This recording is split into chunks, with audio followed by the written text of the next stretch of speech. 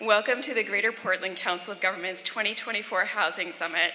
I am just so excited to see this crowd here today. I want to thank you all for making it here on this not so springy day after a power outage. I appreciate all of you being here. I also want to thank the fantastic team at the Greater Portland Council of Governments.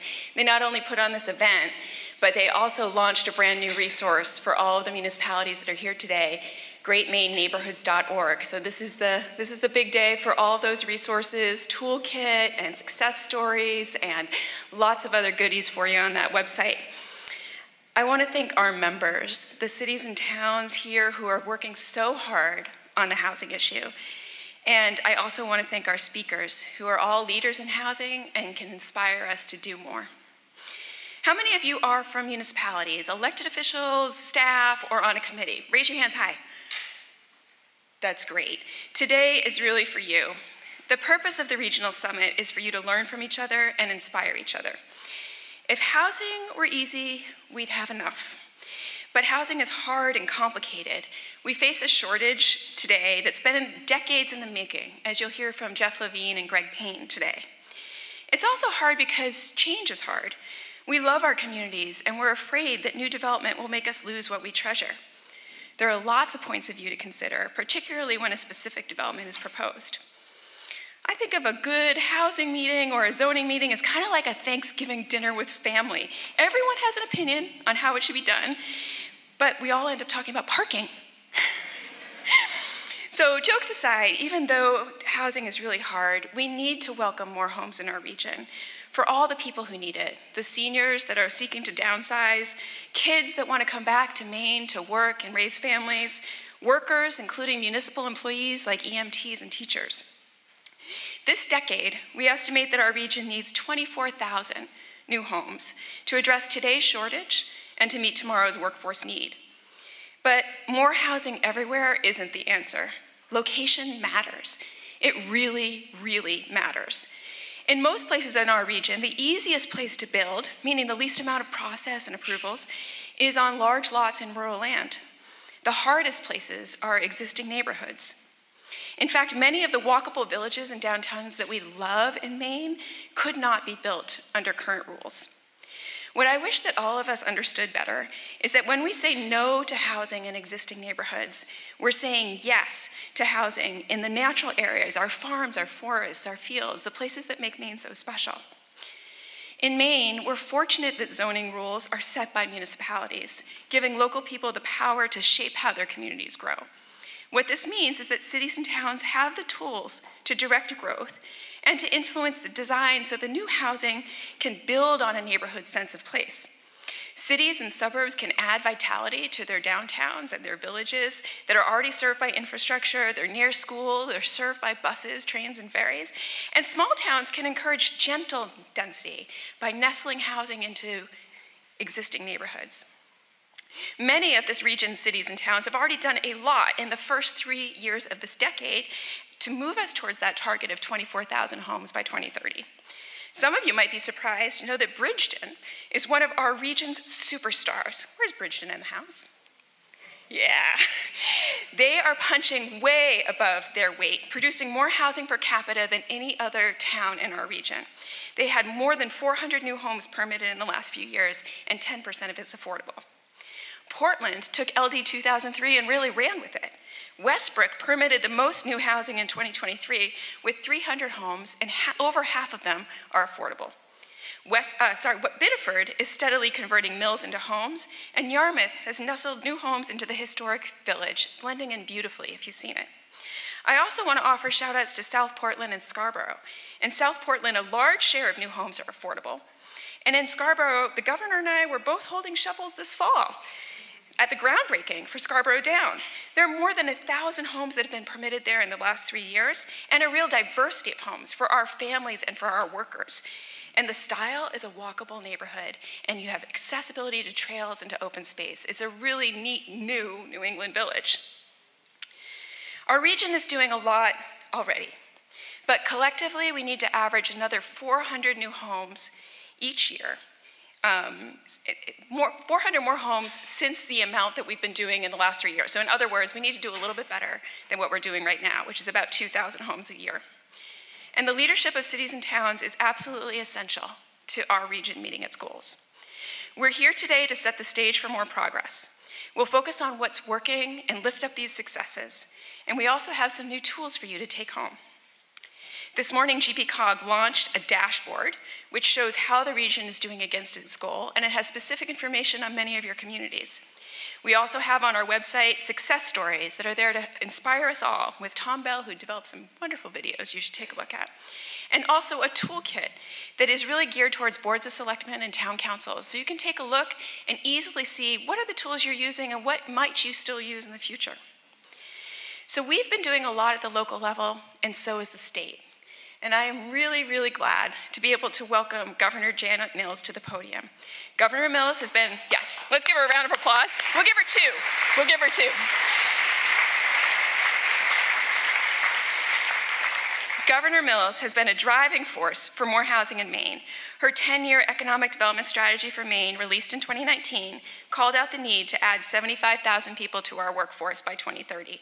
And her administration has been a housing leader in Augusta, prioritizing and funding numerous housing initiatives, including Housing First, which helps get people off the street and get the treatment they need, rural housing investment so that every city and town in our state can play a role in meeting these goals, and numerous other housing programs that are led by Maine Housing.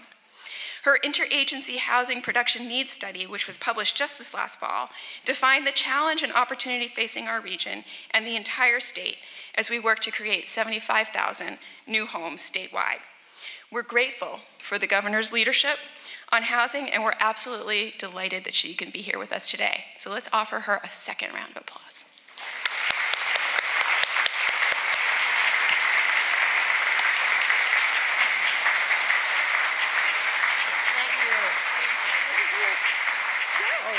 Look at this. Oh my gosh. I don't feel that tall. I don't know why, but thank you, Christina. And thank you for organizing this incredible conference and this group today, all eager to talk about housing needs of Maine. And I just want to catch up and talk about some things my administration has done. Work is never finished, of course, but we know that the lack of affordable housing has profound impacts on everything from our state's economy, workforce recruitment, worker retention, and I'm pleased to be here to be part of the conversation, this important conversation that you're having today about how to grow vibrant communities in southern Maine, avoiding sprawl, avoiding taking away our beautiful natural resources and fields and areas for recreation, but also accommodating the needs of people from large businesses to small, schools, families, the needs of our people to have safe, affordable shelters and housing. Let's start with some good news. By focusing our efforts on improving high-speed internet and good schools and safe communities and good-paying jobs and a clean environment, this administration, I believe, has been attracting new families to our state and strengthening our economy. Since the end of 2019, Maine's GDP, gross domestic product, has increased by 9.2%, the best rate of growth in New England and one of the highest in the nation. Yeah. Yay, GDP. From 2020 to 2023, our population grew by 2.4%. I know that sounds like a small number, but I'm waiting for the day, any day now, when I can announce that Maine's population is 1.4 instead of 1.395. But our population growth has been twice the national rate and 8 times the rate of population growth in New England. I know when I was a child growing up in Maine, the brain drain was the theme, and everybody said, oh, you're going to leave Maine, never come back, and a lot of my classmates did just that. But now, people are coming back. They see Maine as a safe, comfortable place to be and to work and raise a family. And through October of last year, more than 15,000 new businesses filed to begin operations in Maine, 1,000 more than the same period in 2022. New businesses, new families, new people. Our economy is strong, and it's getting stronger every day. But you and I both know that the biggest impediment to our economic growth is the lack of affordable housing for our growing workforce in particular. Bath Iron Works, Washburn and Doughty, Bigelow Lab in East Boothbay, Jackson Labs in Bar Harbor, they've all had a hard time hiring workers because employees can't find affordable housing. Some businesses are having to build their own workforce housing. If you go up to Saddleback, you'll see this beautiful new dorm. I mean, it was partly privately funded, and it's a great idea. Other businesses are having to do that too. Find places for their people to stay. Like big dorms and apartment houses. I hear every day from people across the state of Maine about the challenges of housing, which is why this administration has worked with Maine Housing to determine the root causes of our housing shortage and to identify and address our housing needs. The report we jointly released last year shows that our state as a whole needs an estimated 84,000 homes and apartments, housing units by 2030, based on current economic and population trends. Now, we're not alone. The entire country is looking at about 3.8 million units of housing that we need, rent or for sale, in part because new housing construction slowed after the Great Recession. Why do they call it a Great Recession? It was a terrible time. The recession of 2008 and 9, and it never truly rebounded. That shortage, historic shortage, along with high interest rates right now, labor and supply chain issues in the last few years, have put safe, affordable housing out of reach for too many people, and contributing to homelessness and leading to many young families and young people having to put their hard-earned money towards rent instead of mortgage and building equity in their residence. Well, while the problem is not unique to Maine, it is national. At least we here in Maine are doing something about it. In the short term, we're working with municipal and private organizations on emergency housing to keep people from sleeping on the streets, especially during cold winter months, and reducing pressure on local budgets. To that end, my administration and the legislature created the Emergency Housing Relief Fund. Our previous $55 million investment in the fund is supporting more than 70 housing programs and 7,000 Maine people in need statewide. In the greater Portland area alone, that funding has resulted in new shelter beds for 450 people, transitional housing for 800 people, and permanent housing for 700 people. This is progress. In my supplemental budget, currently being heard by the Appropriations Committee, I proposed an additional $16 million for the Emergency Housing Relief Fund to make sure we continue to meet the emergency housing needs of Maine people and communities, including low-barrier shelters, 3 of which are located right here in Portland. In the long term, we focused on building permanent, affordable, and energy-efficient housing for people. And we're doing that in 2 primary ways. First, we're strengthening the Housing First program to address people's needs, those who are experiencing chronic homelessness, many of whom are also dealing with acute mental illness or substance use disorder. In my previous budget, I included funding to expand the number of Housing First units with on-site wraparound services from 85 to about 500 statewide. There are now 3 Housing First programs right here in Portland: Houston Commons, Florence House, and Logan Place, with other sites under development. Look, Housing First is a successful and cost-effective way to address chronic homelessness for people like Sarah, a domestic violence survivor who's been chronically unhoused for the past 22 years, who said that moving into a Housing First property in Portland saved her life. At the same time, we're building our housing inventory, an action that will increase supply and reduce prices and result in good homes for Maine people. What else have we done? Well, one of the very first actions I took as governor 5 years ago was to release the senior housing bond that had been held up for several years by my predecessor. and which had been overwhelmingly approved by Maine voters in 2015. So far, that bond alone has funded the construction of more than 400 more units of affordable housing for seniors. And I visited some of those housing units in this area, and they are beautiful. When seniors move into those housing units, they oftentimes give up their homes, sell their homes in the communities, which increases the inventory of housing for young families. I also signed legislation to allow Maine property owners to build accessory dwelling units. I know that wasn't an easy sell, but it's one way to increase the inventory without encouraging sprawl, too. That change alone is creating more housing at the same time, and it's generating income for homeowners who rent out their units so they don't feel pressured to sell. I signed legislation as well to extend the Maine Historic Rehabilitation Tax Credit, and that is a huge thing. I think that has encouraged financing projects such as redevelopment of Lewiston's Continental Mill. They're making 72 apartments out of that mill building. And it's a great example of how historic buildings in our state can be reborn as housing for future generations. Again, keeping people downtown more or less and limiting sprawl, because we do have this sense of place that we value as Maine people, what attracts people here in the first place and brings people back. I also signed legislation to create the Maine Affordable Housing Tax Credit, the single largest investment in housing in Maine history. That program already has been used to preserve and build hundreds of affordable rental units from Portland to Lewiston to Freiburg to Skowhegan and places across the state.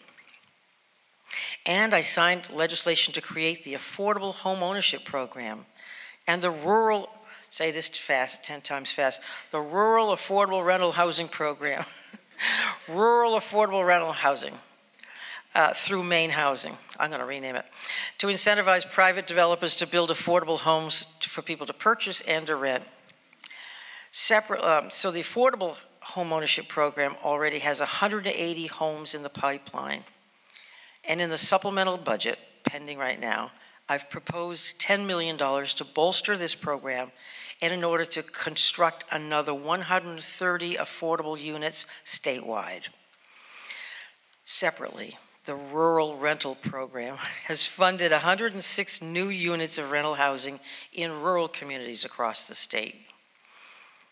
Last October, I attended a groundbreaking for one of those projects in Madison. It's one that'll create 18 affordable apartments in downtown Madison.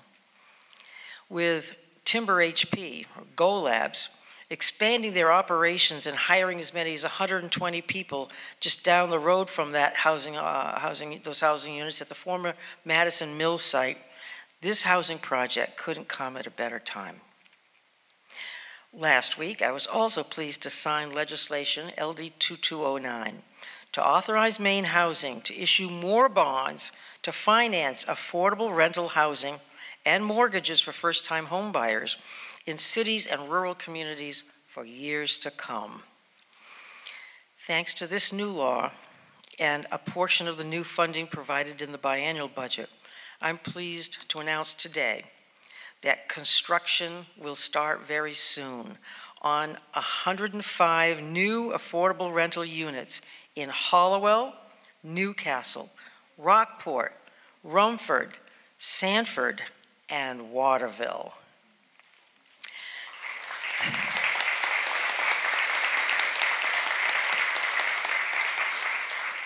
Taken all together, my administration has authorized nearly $285 million in support to help the construction of more apartments and homes across Maine.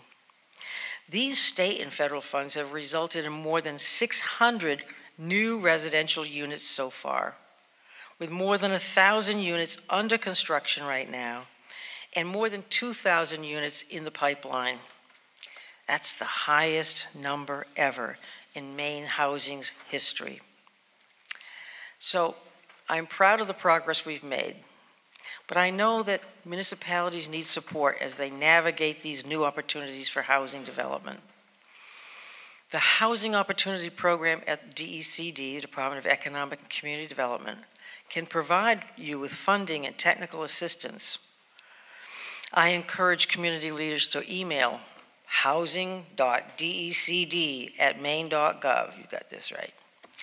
For more information about the support that's available to you in this area. In the coming weeks, my administration will also launch a new housing data portal like hers to support housing development across the state. And I ask community leaders here today to help us advance this work by sharing information about the housing units that have been created in your community. What are your needs? What are your goals? What are your actions? Things that will help us document trends and identify where gaps exist and target resources effectively. I read something recently that said, home wasn't built in a day. Well, I agree. Ultimately, we all want to provide and build permanent, affordable, comfortable housing, weather-resistant housing for all who need it and all who want to be in Maine. To do that, we've got to think outside the box, no matter where you are. We can turn vacant office buildings into apartments, stores, restaurants, multi-purpose facilities, things that bring new life to downtowns. We can turn old schoolhouses and even courthouses into smaller, more manageable apartments for seniors to live in safely in the communities that they love. We can create apartment complexes with shared kitchens and other amenities so more single people and young couples working in Maine can find a nice place to live without paying an expensive monthly rent or mortgage. Adapting existing structures and doing long-term planning that it takes to create more comfortable, efficient, and affordable housing that also avoids sprawl and preserves that sense of place and that sense of community. That's one of the special things about Maine. That's what brings people to Maine and keeps young people here, wanting to stay here. We're engaged in that planning with so many dedicated partners, including many of you here today. We have to constantly assess the progress we're making and determine the best ways to target the resources we have to build more affordable housing in our state. And I just want to thank you for everything you're doing. And for the towns and people in the towns who question why there should be new projects in their neighborhoods, there is nothing to fear. We are all in this together. The whole state needs you to do your part too. We have got to work on this together. And I look forward to the time when we can tell every person who wants to live and work in Maine or wants to stay here, welcome home. Thank you. Thank you. That was great. Thank you so much.